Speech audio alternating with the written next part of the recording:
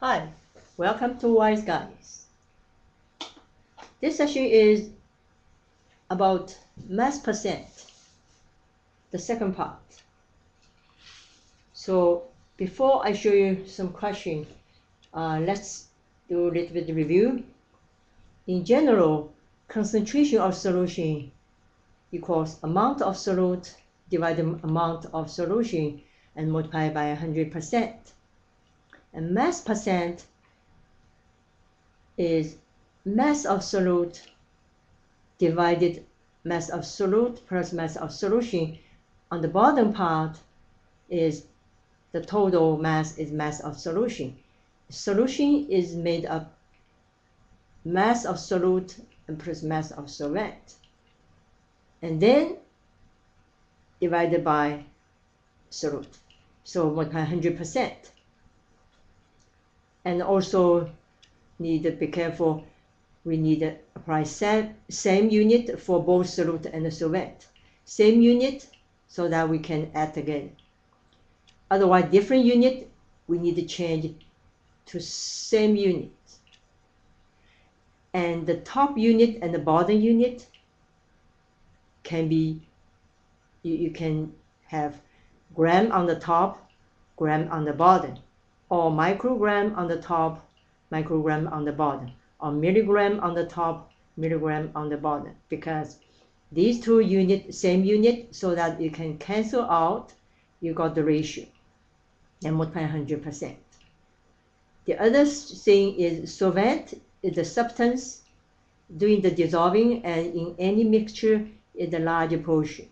So that one let you know when you identify if it is solute or solvent or solution. This is a good strategy to identify, because actually the mass percent, any concentration always less than 100%. That's why the top number are always smaller than the bottom number, right? So let's continue to look at the question. Continue with mass percent part 1. This is question 3. A solution is 16% mass to mass sodium hydroxide. How many grams of sodium hydroxide are in 200 grams of the solution? So we follow the formula. So we first start writing 16%. We write 16% equals mass percent. The top is mass of solute, and this is how many grams of sodium hydroxide we're looking for. So this is X. And the bottom is mass of solution, and R in 200 grams of the solution. So obviously 200 grams is the solution. Then multiply 100%. You just identify each number, then plug into formula.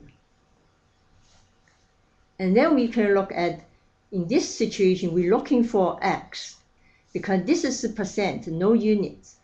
And this is a gram. That's why this is a gram, will be gram. And this situation, we already have percent. So this 100% is equal to 1, right? So when you do calculation, we don't need to carry this because this is the 1. So then we cross multiplication. So we have X equals 200 grams multiply 16%. And we got 200 grams multiply 0.16. We got 20, move 2 decimal, and we got 32 grams. So there are 32 grams of sodium hydroxide in 200 grams of solution.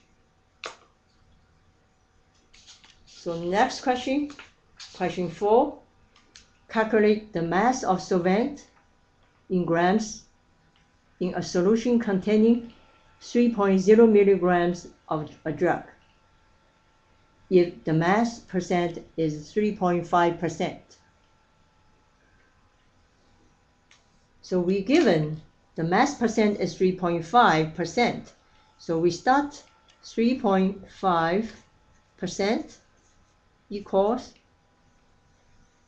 top is mass of solute, because they say in a solution containing 3.0 milligrams of drug.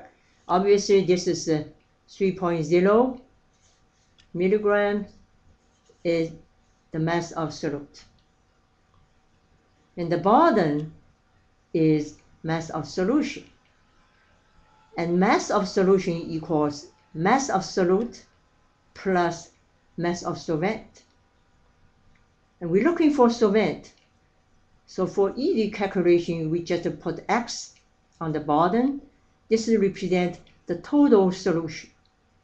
After we find the total solution, and then we find solvent. This is easy. So multiply by 100%. This is exactly plug number into formula. And also we already have 3.5%, so this is equal to 1, right? Now we work with this expression, so then we can say X multiply 3.5%, you can write X multiply 3.5% equals 3.0 milligram.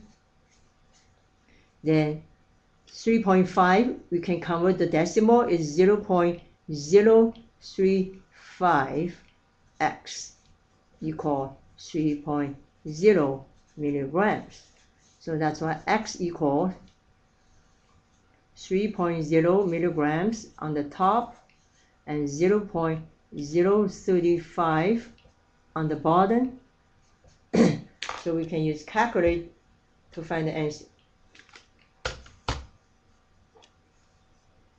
3.0 divided 0.035 equals 85.7. We got 85.7 milligrams.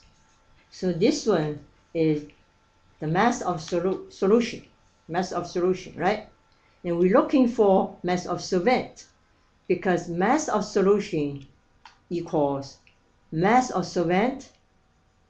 Mass of solution equals, because 55.7 milligrams is solution, equals, and we can say this is X1, we put X2 represent mass of solvent plus mass of solute, which is 3. So then we can solve X2, which is mass of solvent. So X2 equals 85.7 milligram, subtract 3.0 milligrams. So we got 82.7 milligrams. So 82.7 milligrams is the mass of solvent. So this question, just be careful with the total mass of solution equals mass of solute plus mass of solvent. To looking for solvent, we need first to find solution, then subtract mass of solute. Then we get the answer. This is represented by wise guys. Thanks for watching. Have a nice day.